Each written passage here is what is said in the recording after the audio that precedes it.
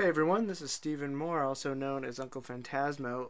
In this tutorial, I'm actually going to take a slight detour and talk about how you organize your file so that you can have all your bodies in the appropriate components.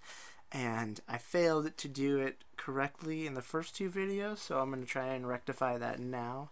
I'm going to show you so I'll show you the problem. The problem I have is I've put this body and this body inside the master, and I really want to put it inside bucket. Now,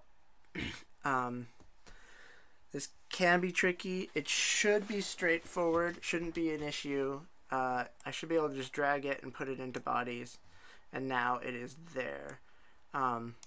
There are some weird instances that I have run into where I haven't been able to just drag it straight in, and I believe that it's either of two things. One, it's that it won't seem to work. I'm going to hit Control-Z twice. If you have the folder you're going into being the active component and you're trying to pull out of a non-active, it won't let me put it in.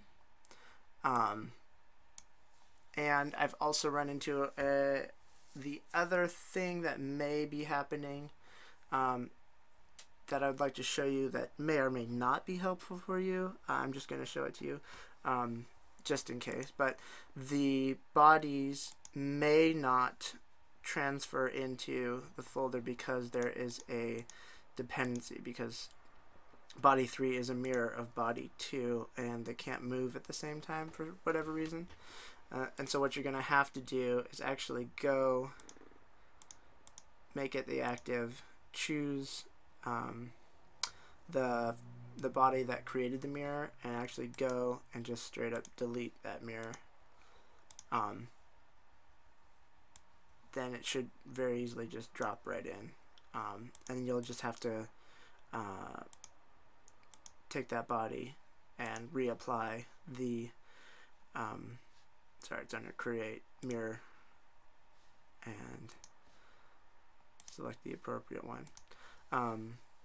You may or may not run into this every time. Maybe the only reason I was running into it because I had the wrong active component selected.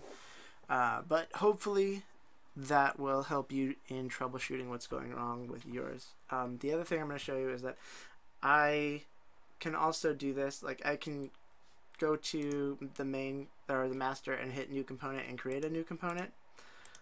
This one is empty right now. I'm actually going to delete it to show you a different way of doing it, and that is you can select the components that you want. Well, you should just do one, and because if you do all three and you try this, it'll create 3 separate components. So I'm just going to create one and do create component from bodies and rename that one hinge, and then take these bodies and drop them in. And so now if you hit N, it'll show you that they're now in by color coding, they're in different components. You'll notice there's no blue because my blue component has yet to have any bodies placed into it or any sketches or anything. It's empty right now. And so in the next tutorial, I will show you how I created the arm, the swinging arm that goes to this trebuchet. And I'll see you then.